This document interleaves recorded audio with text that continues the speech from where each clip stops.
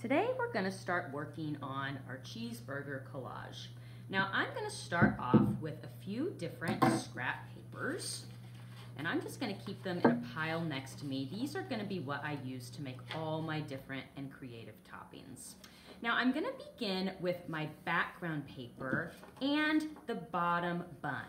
We are actually going to be starting at the very bottom of our cheeseburger and then layering the different toppings on top of each other, sort of overlapping, just like you would a real cheeseburger. So this is going to make our art project look very realistic by layering it in this way.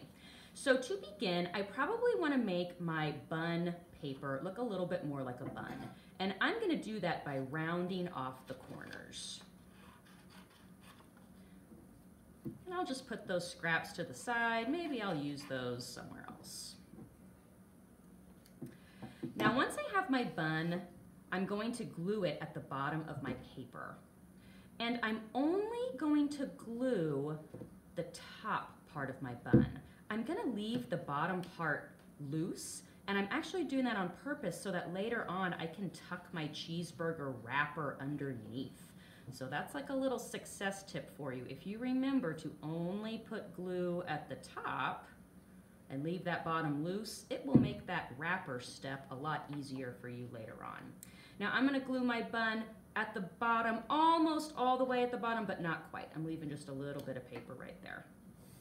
All right, now for the fun part. I'm going to start creating some toppings for my burger, and when I do so, I'm going to be thinking about two art elements. I'm going to be thinking about the different shapes of each item I'm cutting out, and I'm going to be thinking about how I can use these papers to create different textures. So let's talk about both of those things right now. So we're going to start with some scrap pieces of paper and cutting out some different shapes for the toppings on our burger. I'm probably going to be using shapes from all three shape families: geometric, freeform, and organic. So the first topping I'm going to do is cheese. So I'm just going to cut out like a regular slice of cheese, and that's usually just kind of a square. So I could draw my square first before I cut it, but since geometric shapes are a little more simple, like squares, circles, triangles, I think I'm just going to cut this out freehand without drawing it ahead of time. There we go. Now I can put this topping off to the side. Now the next shape I'm going to do is going to be a freeform shape, and it is going to be some globby ketchup. So I want it to look like my ketchup is dripping down the side of my burger. So I'm going to do a shape that looks like this. Straight on top and then a wavy line at the bottom. Big drips, little drips. Very gooey like so. Now this is a little bit of a trickier shape to cut out, so instead of moving my scissors all around every which way as I try to cut this out, I'm just going to keep my scissor hand nice and straight in front of me as I cut, and I'm going to use my helper hand to turn my paper as I go. So scissor hand is straight and helper hand is turning that paper. That's a really good trick to use if you have a tricky shape to cut out. It really makes it a lot easier.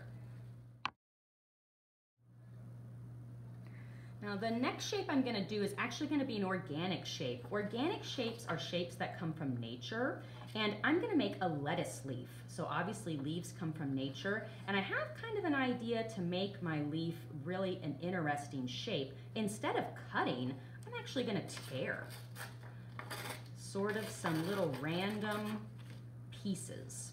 Because I've noticed whenever I look at real lettuce, it kind of has different, almost like squiggledy shapes. They're not all the same.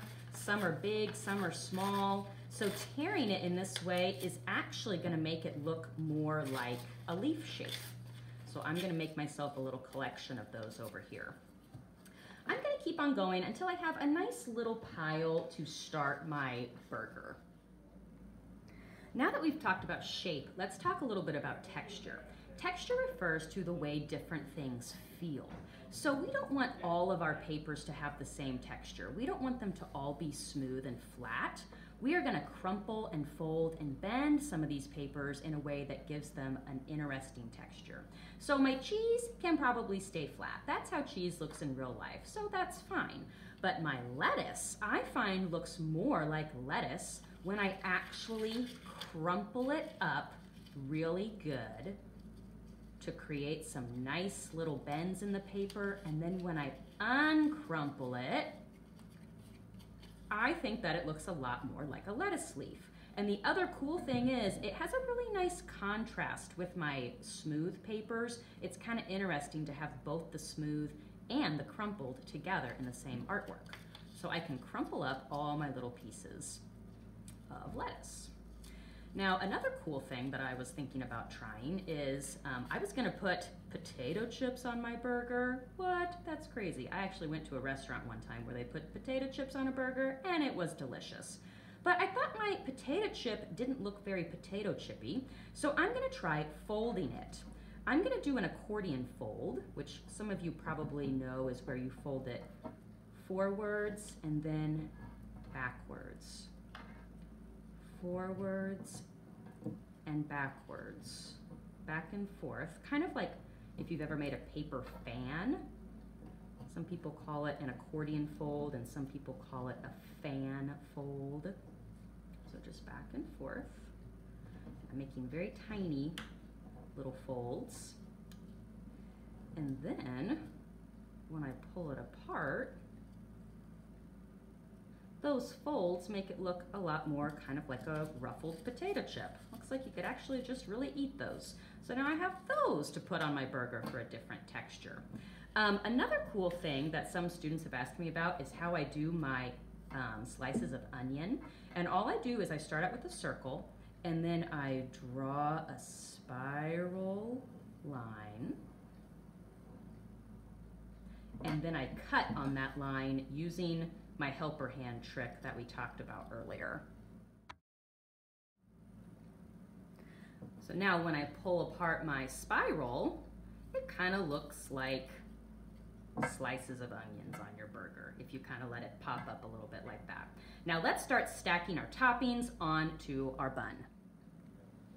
Now when I'm gluing today, it is very important that I'm not using too much glue. So I'm just gonna take my first topping, which is a burger patty. I'm gonna shake my glue down to the tip, and I'm just gonna use dot, dot, not a lot. And these are tiny dots. I'm not squeezing a big puddle. I'm also not holding my glue way up here as I'm gluing.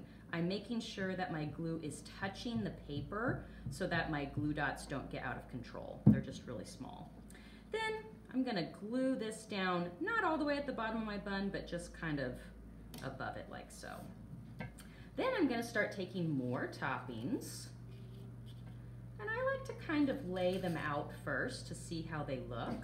I think I'm gonna make my cheese a triangle of cheese so that it kind of fits that area better.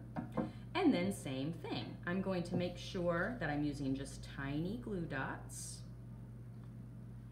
And I'm gonna just glue the top of some of my pieces because I don't wanna glue them down totally flat. I want some of these different textures to stand up a little bit. So to do that, I'm only gonna put glue at the top section, just like we did on the bun. And then the bottom section can kind of stand up and be fluffy. Also, I'm not gluing it way up here. I'm overlapping a little bit with my last topping. This is gonna make our burgers look really full and overflowing with goodies. And I'm just gonna hold that on for a few seconds, just like so. Once again, tiny glue dots at the top. Overlap. And then choose my next topping.